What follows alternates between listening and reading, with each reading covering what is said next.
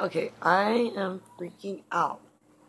Alright, so if you guys haven't heard about the Mandela effect, go look it up. I mean, pretty much it's just like this alternate reality. And if you're a hater, go away, because obviously this is a video for people who totally are experiencing shit. And we already know, yeah, we are thinking about different things, we're confused, blah, blah, blah. Who cares? So, we've heard it before. On to it. Okay, so for a while, I know I've been hearing about the Mandela effect, and I kind of stopped caring because it was just like brands and shit, and I'm like, this isn't. I mean, it's a big deal. Obviously, things are changing, but I don't have to worry about anything now. Though, um, now that some things in actual history though have changed, I'm tripping, and I actually need to like talk about this. Not just history, but like anatomy, or I don't know what the fuck's going on. Okay, not really anatomy. Okay, so I'm gonna start with this. Um, has anyone been experiencing ringing in their ears?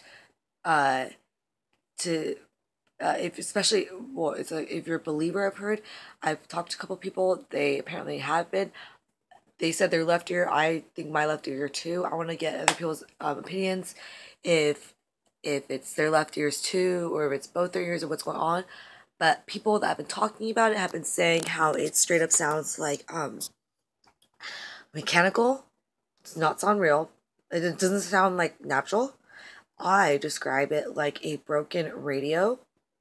Exactly like how a broken car radio sounds. You can still technically hear the voices singing, but it sounds kind of tiny and staticky and broken. It sounds mechanical in your ear, and it's weird. Sometimes it gets.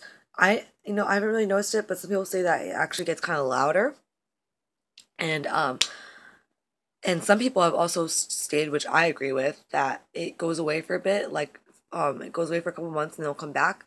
That's how it happened with me. Okay, so there's that. So please let me know if you have been experiencing ringing, and if so, which ears. Then now there's this. The JFK shooting. History has been rewritten. Seriously, if you look at the video, I kid you not, it looks like Jackie Kennedy shot JFK. Okay? I know this sounds nuts, but I'll I was obsessed with the video, and I watched it a bunch of times because I'm morbid as shit. Okay, I'm really morbid, and this was like my first death video like I've seen of someone like dying, and I was incredibly intrigued because this is like I love this shit. I want to be in criminology, so seeing someone die for the first time, I'm gonna remember this, and I'm gonna tell you how I remembered it. So, what I remember is that he got shot. Okay, he got shot, and then he slumps over, and then Jackie grabs him and pulls him down to her, yeah, pulls him down towards her, and then she scrambles across the hood. Okay, that's what I remember. Now though, the video shows her pulling him down towards her, as in I described this in the previous video. It pulls her down towards her like as if she is telling him a secret or something almost. But he looks drugged up, okay? And my roommate says this because he got shot a couple times and that he's shot. But honestly, I mean that's if she's the one that shot him, I don't think that he was pre-shot. He looked drugged to me. I don't know, whatever. So he looked drugged, and then she kind of jerks him, like she pulls him down a little bit, like she's telling him a secret, but then she jerks him down, and then you see the gun blast, and then fucking his head explodes. This is where I'm gonna get though. Okay, so this is pure logistics. I'm not professional, obviously, but so his back top side of his head is what blew off. If you look at the videos, the clear ones, you can straight up see his scalp actually like peeled off and over and just kind of like hanging off right here. And you can tell the exit wound is right here. And if you are just a complete layman, know nothing about this, so when you shoot something, it's gonna go in that direction, and absolutely nothing can really change that unless unless you okay. So they say that bones and whatnot can do change the trajectory a little bit, but it's gonna be so minimal. It's still gonna be in the pretty much same direction. Like, it's not gonna like fucking pinball around in you. That's just no. Your skeletal system is not a fucking metal cage that's gonna keep a bullet inside bouncing around. Okay, that's just not gonna happen. So if you pretend your fingers are a gun and you point it in the direction that you point it at, it's gonna go in that direction. So say I go like that at a curve, the bullet is gonna go that way. If I go like this, the bullet's gonna go this way. So now let's go like this. If I straight back, it's gonna go out this way, okay? Straight up, it's gonna go out this way. Not this way. It's gonna go out this way, alright? Now, they state that Lee Harvey Oswald was like on a top building, I think on like the 6th floor. And yeah, so whatever. Doesn't matter where he's at, he's on the 6th floor. It's gonna be pointed downward. Alright, there's just absolutely no way. How the fuck can they say that if it's coming out right this way, that like his gun, like, did the gun go like this and like go up? Like, did it like literally, like, if the gun's like over here to go whoosh, like, that just absolutely makes no sense. So there's that, and then you can see when she, okay, so it's a little blocking, you can't see her hands because in the video it's like there's a little sign right where the hands are going, I don't know, but what you can see from her shoulders and from her hand movements, it looks like she is like reaching over, like positioning her, reaching her arm up and then shoving it into his mouth, pulling him down and shooting it. I mean, that you can see, like, when a shoulder moves, you can see the direction of a shoulder. You can see the shoulder moving in like that. And you could see the puff of smoke and the flash of light flying up. And again, it's just logistics and just pure, just science. That it's just look at the video. I'm not saying look at the conspiracy video. Look at just the Zapruder film. I think that's how it's pronounced. I'm sorry if I pronounced that wrong. But there's the film.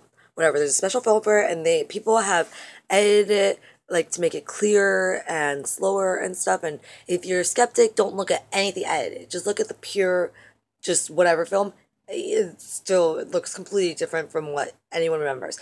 And elaborating on this, so straight up, like, everyone remembers, and my roommate was alive in the assassination, okay? He was alive during this. And he remembers 4 people in the car, and then there's 2 people behind on the running board. And now, apparently, there's 6 people in the fucking car. Yeah, and, if we remember it wrong, why the fuck there's, if you research it, I wish I could show you guys, but my computer is broken. If you research it, there is this museum that is for JFK, and they have a model of the car, which is a 2-seater. And I found some pictures of the car with bloodstains, and it was a 2-seater, so I don't know what's going on, okay? And in some of the interviews with the people, they don't really mention the drivers of, I don't know, they mention, like, I'm talking about Colleen, the Connolly, I forgot her first name, and the guy, they just talk about how they were in the car. I don't know. They just don't mention, like, other people in the car. It's very weird. So there's that. Okay, there's the car that's trippy as shit. And then, so that's with the JFK, which I'm tripping on. And now, Hitler, okay? Everyone knows Hitler was brown-eyed, okay? He was a fucking hypocrite. I was obsessed with the Holocaust. Okay, how many times I have to elaborate that? I was obsessed with morbid shit.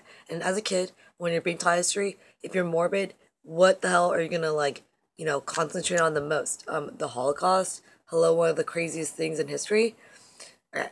I remember, like, thinking, this piece of shit is such a fucking hypocrite. Like, how dare he, like, say that blue eyes is better and all this shit when he himself has brown eyes? Is he calling himself inadequate? And I was like, that's probably why he's so desperate, and they're doing all this testing on kids and twins to turn their eyes blue. They were doing testing, injecting their eyes, trying to turn them blue so they could be blue. And I'm like, dude, why would he be so desperate?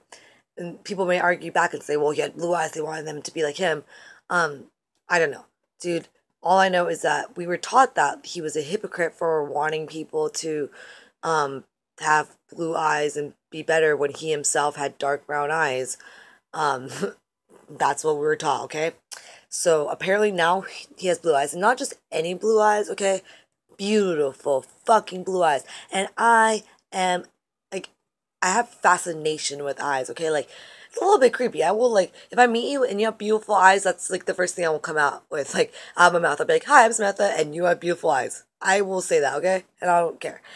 Um, so I don't ever remember looking at his eyes and being like, oh my god, he's got beautiful eyes. And they are this gorgeous blue, this deep ocean blue, beautiful, super rare. I can't even think of anyone really, like a famous person who has them really. They're very unique, okay? And you might come back and say, well, you've only seen black and white shit of him, like, like rare color photos are rare, blah blah blah. Okay, that may be true, but there are paintings of him and there are photo images because I was obsessed with him at one point, so I would look at this shit. And of all paintings and stuff, like if you look at the paintings now, straight up, your eyes go to him, his eyes. That's what your eyes are directed to because it's so beautiful. And they're bright fucking blue. And like, God's sake, I don't remember anyone ever like commenting on it. I don't ever remember this shit. This is nuts. This is weird. This is crazy. Okay. And I have to go again on this. So I found this thing where people were like, back in history, this is not people nowadays. Like, people in history quoting his eyes, okay? For example, they would be like, I thought he was a very unassuming man until I saw his eyes. I saw his beautiful, bright, beautiful, pale blue eyes. They kept saying pale blue, but from when I saw his eyes looked more like a deep, dark, not dark blue, like a deep kind of like oceany, like, almost like the Pepsi bottle, but a little bit lighter. Like that kind of blue. So anyways, so they kept saying pale blue, but yeah, they would say like, I thought he was an unassuming man until I saw his beautiful blue eyes. And then they would say like, I saw his pale blue eyes gazing across the crowd, or or he okay, so you know how a lot of dictators are kind of known for their thing, like I always remember hearing that his speeches and the way he spoke was like super hypnotic, and that he could like straight up like convince anyone to do anything just the way he like spoke, because he was just knew how to like form words and stuff. And excuse me.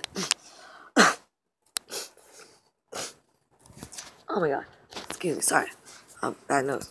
Okay, so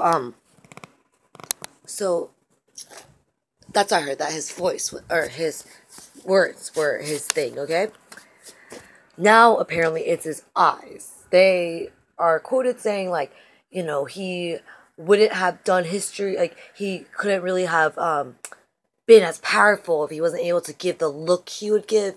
Apparently, he had this bulging, like, look, bulging very, like, what's it called? Like, he would give this look of, like, he'd be like he would look at you like, and and that was his look. So that's what people are saying now, that he wouldn't be able to really like hypnotize people and really catch their attention without the help of his eyes, which again, I have never in my life ever heard of a reference to his eyes being his power or the reason why he's able to do shit. I don't, like, I don't. I've never heard, like, I've heard of Thor's hammer. I mean, every hero has their fucking little thing, okay? Like, I've never heard of Hitler and his beautiful eyes or his crazy eyes. I've never. Like, again, I'm obsessed with history. Here's like a, right there, picture of Maryland, okay? I love old stuff. Oops. I love old stuff, okay? And, no, I never heard of anything with, Hitler having crazy blue eyes. There's that, and, that's it. I just want to say that something's going on to the point now where it's like not just brands and stupid little words and stuff being changed. Now it's getting to the point where it's like it's history being changed. So man, I mean, how can we seriously sit here and like be okay with this? What the hell is going on? I want to know what your guys' theory. I've I've been trying to find out reasons why CERN would do this, and so far I've just come up that it's just been an accident, that they were just bored and they felt like their scientists had so much to do and they're bored as shit, they're too smart. So they decided to just play around and be God. Oh, poor scientists. They're too good. They need to do shit. Like, whatever. So I want to hear your theories on what's going on. And also, I've also heard, I've been hearing the stories where people are saying like they will, like their day to day is actually different. Like they'll wake up and it's like different. Like, I don't know. I've never heard any actual, descriptions. I've only heard like, little things, snippets of people in comments just mentioning it. So if you have an actual story, please mention it in the comments below. I want to hear. And thank you for listening, everybody, and have a good day or night. Mwah.